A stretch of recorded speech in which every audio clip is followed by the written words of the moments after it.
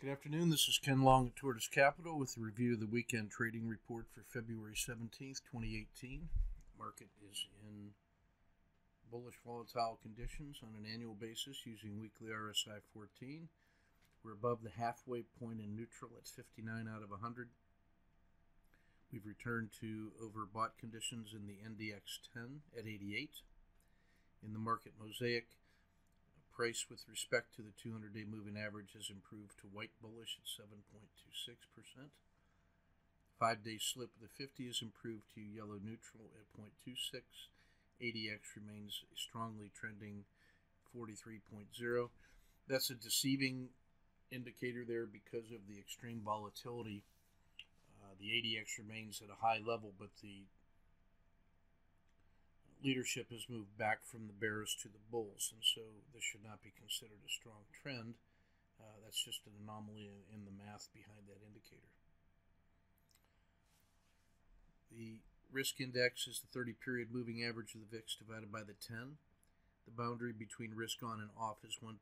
Current reading is still an extremely low 0.687, so we're deeply into risk off.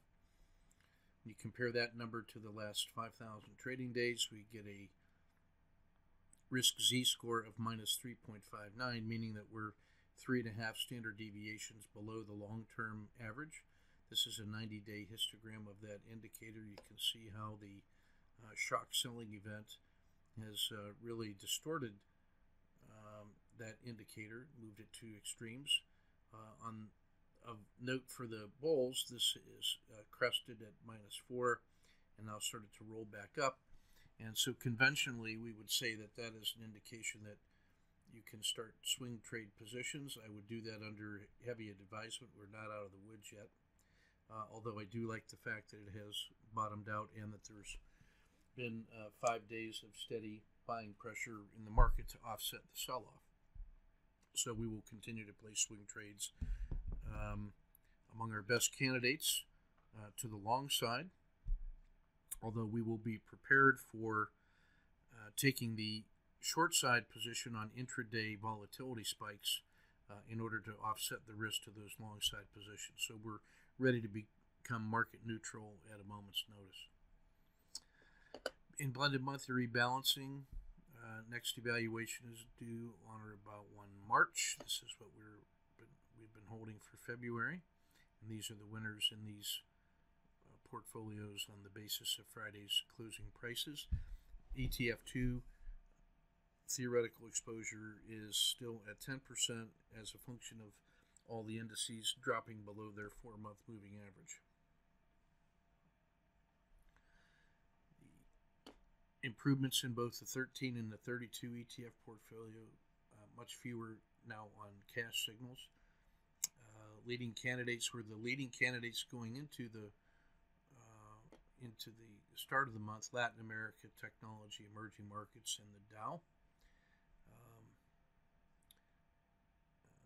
Australia, Asia less Japan, treasuries, and real estate still on cash. Similar results in ETF 32, strength in Brazil and Latin America. These are the 3 ETF sectors, or the spider sectors that I'm looking at: consumer discretionary, financials, and industrials. Good performance in the emerging markets and China this week, along with Brazil. So they remain on the radar screen. In the Dow 30, Boeing, Cisco, Caterpillar up top. Cisco had an exceptionally good week, along with Walmart, Goldman, and Apple. Weakness down here: Johnson & Johnson, McDonald's, Coke, Procter & Gamble. Sell-offs in McDonald's and Chevron make me interested in them as potential value plays downstream.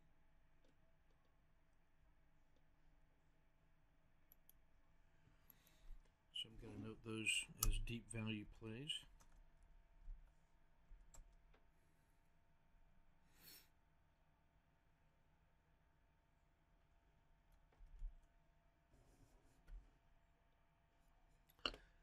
Among the sector spiders, outperformance, metals and mining, aerospace, software.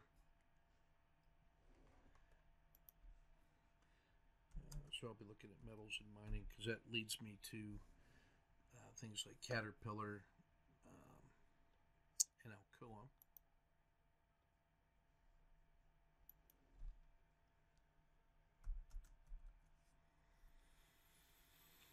In ETF Max, some leading candidates here: South Africa, metals and mining, and coal all had excellent 1 week performances, along with a rebound somewhat in the energy sector with oil, more metals and mining, timber and forestry, and aerospace. That leads us back to Boeing as well.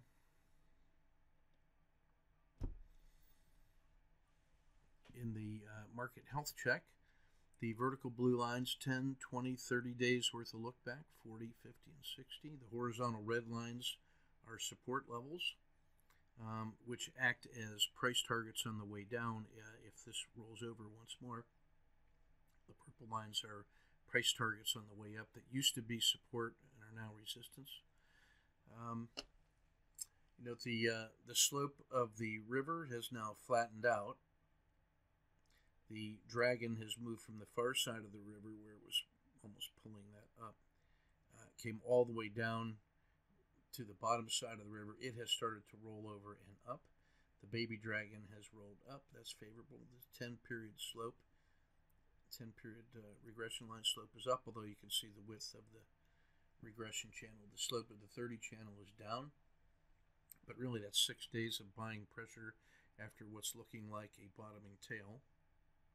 We can just barely see the 200-period moving average back on the chart. The percent price oscillator has hooked up. We have the crossover in the MACD histogram outside of the river. That's the time that says we can start stalking. The MACD is above the zero line. The signal line has a few more days to go before it crosses, when we would shift our bias to the long side. So I'm tentatively on the long side here. This is aggressive early stalking. You see we pulled back from being 12% down to just about 5% down from the previous swing high.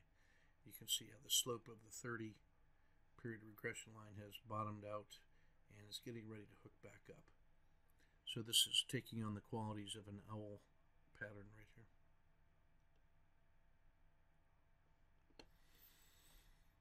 In regional index, only Latin America is above the filter, and only consumer discretionary is above the 4-month moving average here.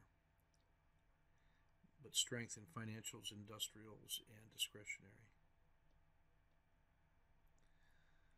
U.S. generally above average across the board. Japan and China above average.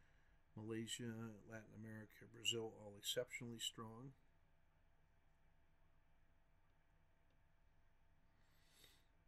Metals and mining, South Africa, oil leading the way. Emerging strength in biotech, Brazil, Latin America, and Malaysia.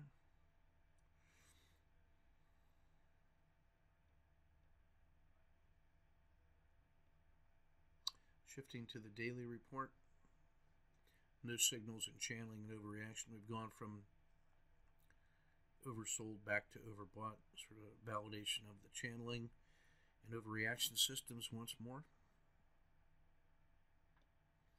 In the 10-day max pain, ExxonMobil, McDonald's, Chevron, Verizon, and Travelers. Travelers had been an excellent performer prior to the sell-off, so I'm going to add them to my new patterns and signals on the basis of max pain,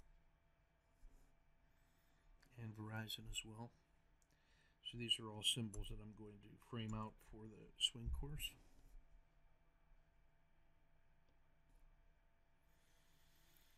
McDonald's on the auto framer, that makes that one very interesting. ExxonMobil, I need to add to our list here on the auto framer.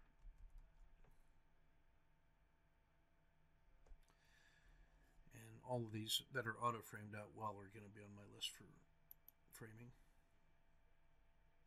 In the ETF 30s, VIX, energy, and treasuries. I'm going to add energy back in so I can see what the sector is doing. I'm interested in Chevron and ExxonMobil, so I need to also look at the sector they're a part of. So that gets added to my new patterns and signals. In the daily pinch and stretch report, Cisco has been really leading the way. So I'm going to look for some more continuation on Cisco. In the U.S. sectors, price relative to the middle of the river, the small caps are leading the way on a Z-score basis. And so I take that to be aggressive traders buying that on sale. That's not surprising as a tactical posture.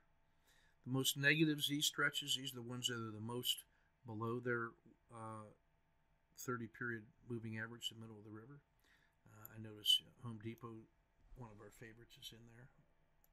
So that's certainly going to get framed. Johnson & Johnson, we're going to take that one on a Z stretch.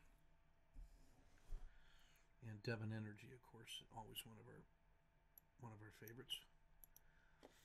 The most expanded pinch boxes, these are the ones that have the widest river. So it's not surprising to see. Look at the energy sector in here because of its previous strong trend. ExxonMobil, Chevron, Energy, Devon. So energy is still hopping. These are the most compressed pinch boxes, the ones that look most like Z3 pinches. Gold, very close to a Z3, a super pinch, I should say. Silver, oil, Brazil. I like the fact that Brazil was tightly compressed. That means there's room for that to go.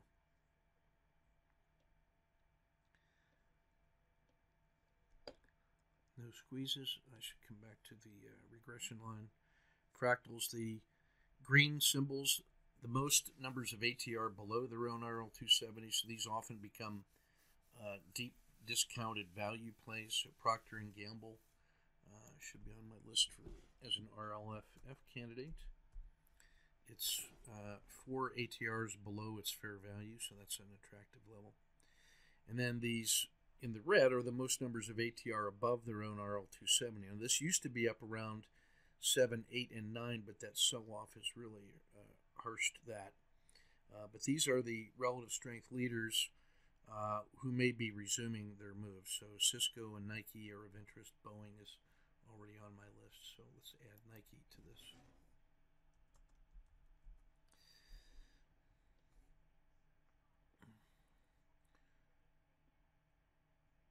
Price starting to heal.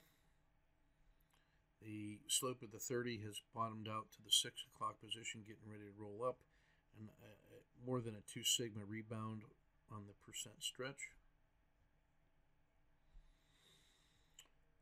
This excursion below the long-term average is one of the top 10, or I should say bottom 10 excursions, but you can see it's just starting to turn now.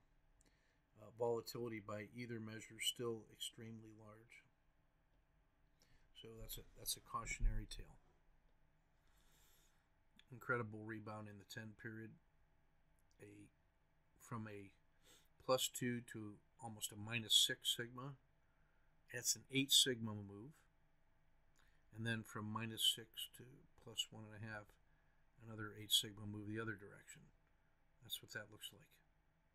A heart attack. Here's a 50% retracement, almost to the just short of the Bollinger Band mean.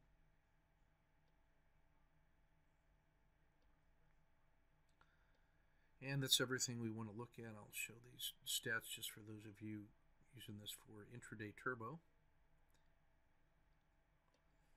So these 5-day moves have been nice. And you can see the strength in Latin America. It withstood the sell-off better than most.